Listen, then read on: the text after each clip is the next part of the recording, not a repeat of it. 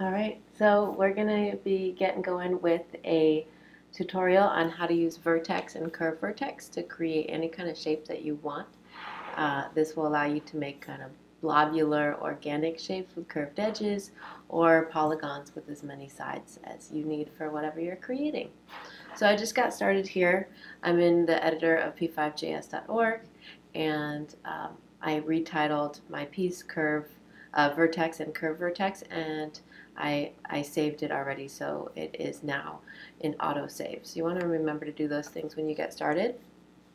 And with the assignment here, there is an attachment of some starter code, and I have that there as a reference for you. I do think it's a good idea for you to go into that starter code and take these two lines, just take these two lines at the bottom here. This is the lines that, you could even take it with the notes there. These are the mouse coordinate tracker, which ends up being really helpful as you are trying to plot out your design.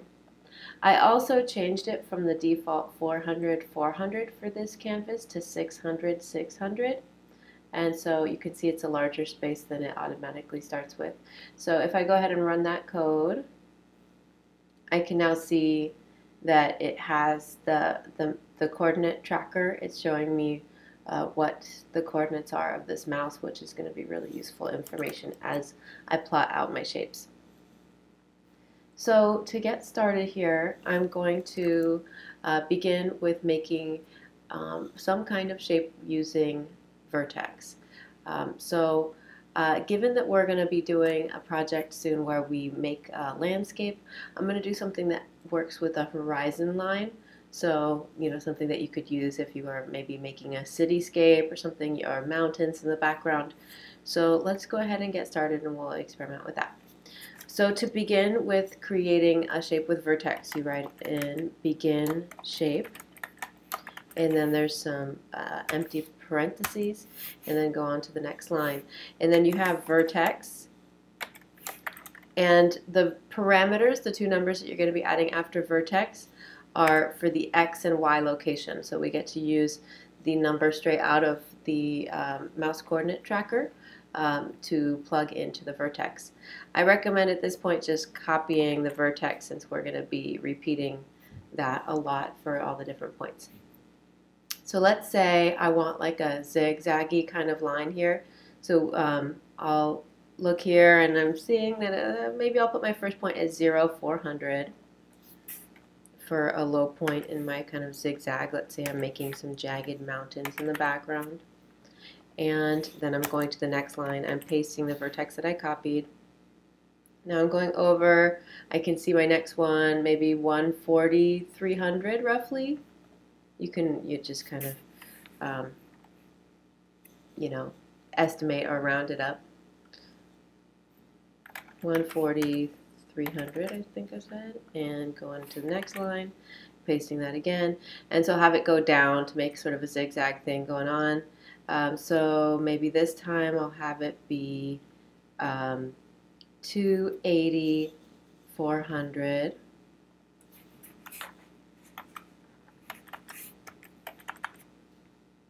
Oops, that's a period, not a comma. And so it's at 280 400 roughly, and now going back up to 425 300.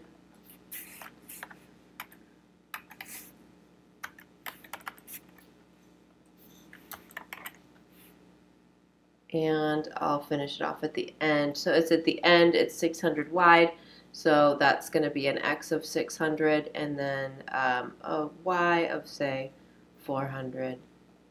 So that'll be 600. Oops.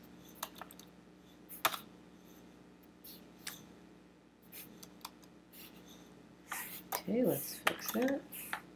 600, 400. All right. So now to close out this shape, I'm going to add an end shape. All right, so let's just take a look at it now. So the fill, even though this red fill is at the bottom, since it's the only fill that is included in it, it's actually going to impact what came before it. So I'm going to give it its own fill color. For now, I'll just make it blue. RBG, so I'm just going to put the full powered blue with the 255 for the third parameter. So now I've got blue. If I wanted these mountains to fill the whole bottom of it, then I would also need to add a beginning point in the bottom left corner and an ending point in the bottom right corner. So I'm going to add that into this so it extends it and gives it more of that kind of a landscape feeling. So I'm going to be adding in a new vertex here, which I still have in the copy and paste, and I'm going to be adding in a point in the bottom left hand corner, which means that it has a 0 of the x and a 600 of 0 of the x and a 600 of the y. And then here for the bottom right, that's going to be the maximum of both the x and the y, so that is a 600 for the x and a 600 for the y. So now if I run this code, oops, I didn't mean to put it inside the end shape. Let me fix that. Okay, so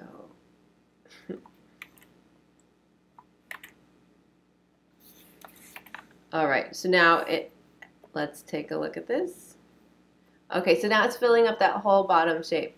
So this is something that you could keep in mind as we move on to the halftone landscape project next. And I'm just going to write some quick notes here about what this one is doing. So I'll say maybe blue mountains. All right, so next I'm going to create something with curveVertex, and this is just going to be something kind of abstract that overlaps on top of it. And also remember that the default here is a black outline around everything. There's a thin black outline that you can kind of see on the edge there if you're able to look close. So if I wanted to get rid of that, I could put no stroke. So now that got rid of that little black outline, and I can bring it back whenever I want. I can say what color I want the stroke to be and how thick I want those lines to be. So I'm going to be creating one now that is going to be sort of a blob shape on top, layered on top of this using curveVertex. So it's a lot of it's the same process. So I'm going to say begin shape, and now I'm going to go into curveVertex, and I'm just going to give it several points here, and there's going to be some strange things we need to look out for. I'll point out in a moment. So maybe I'll have one point be 150, 125. Notice I'm still rounding.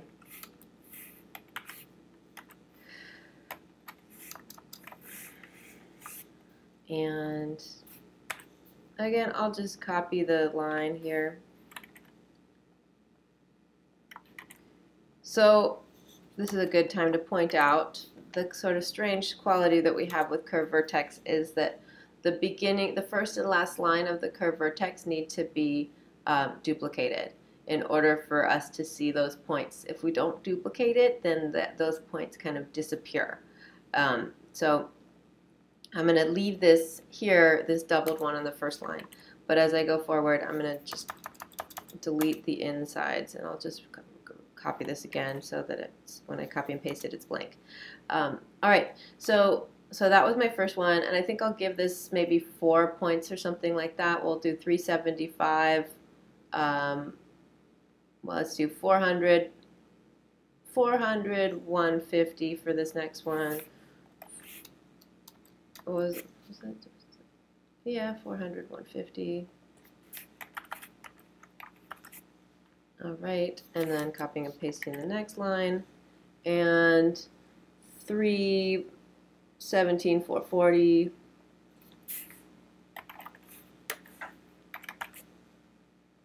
Let's give it another line,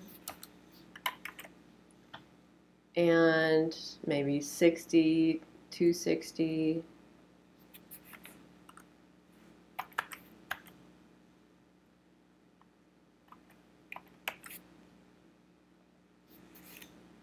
And then I think I'll just have it go around and bring it around to the front again, to the beginning, which I'll copy and paste this one twice at the bottom, and we'll see what kind of effect that gives us.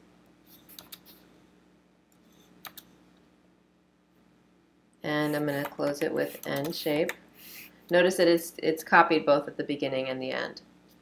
So end shape.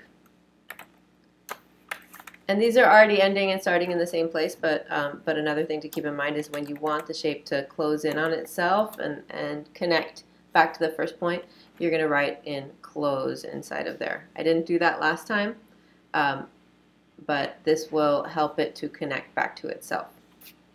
It didn't really matter so much at the bottom there because I didn't need to have the line connecting it, but if you're doing something where you have an outline and you want it to connect back to itself, then it's important that you write in close. So, so now I can take a look to see. So it's making this kind of blob shape here, and it's currently the same color. So I'm gonna give it another fill. This fill I will make it yellow, which means I have the red and the green on and 0 for the blue. So that'll allow us to see this is a different color. So what I would like to do here is actually make it so that it is not filled in, that it's just a loop that you can see through. So instead of doing a fill, I'm going to change it to be a stroke. And I'm going to give that yellow color that I made here into the stroke. And we can take a quick look at that. Right, it's a really subtle line right now. And it has the fill still from before. So I'm going to say no fill.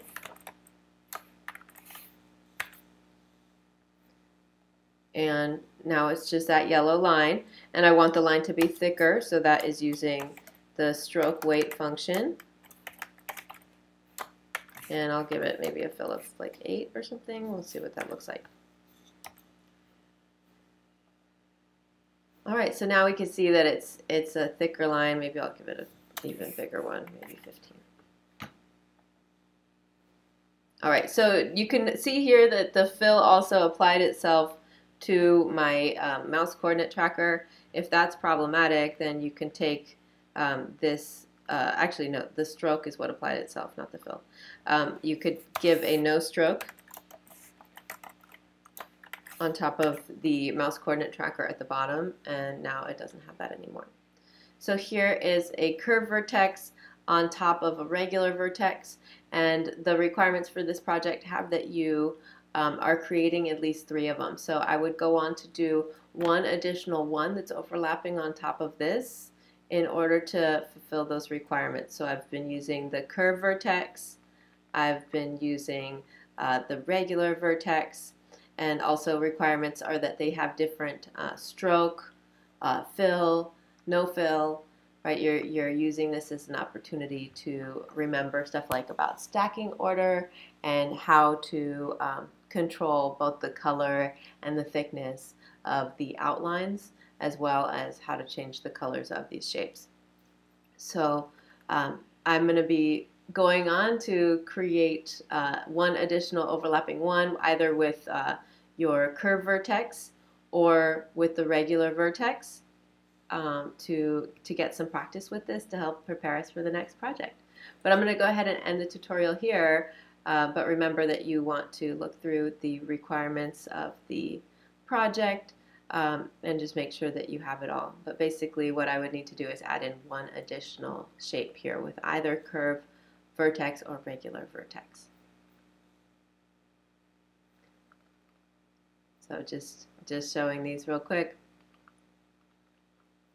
Remembering to include different fill, stroke, and stroke weight, and that you have it at least 600 by 600, and you're making 3 different irregular shapes.